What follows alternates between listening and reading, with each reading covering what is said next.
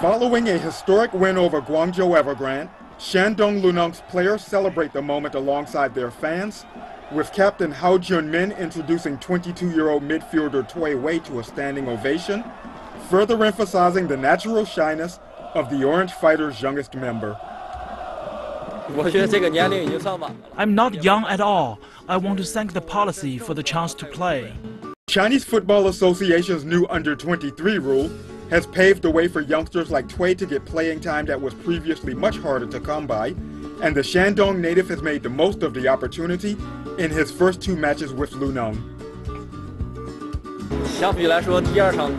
I felt much more comfortable in the second match than the first, in which I struggled to keep pace with others.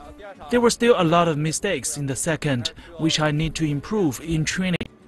Any issues Cui had were not due to a lack of effort in his 55 minutes on the field, as he impressed with his tackles and cuts, giving credit to Felix Magath. My coach encourages me all the time, helping me to gain confidence, which I need the most on the pitch. Despite the debate over the U23 regulation, there is no doubt that players like Cui are benefiting from the change, which should help a lot of youngsters grow up faster than expected in the new Super League season. CGTN.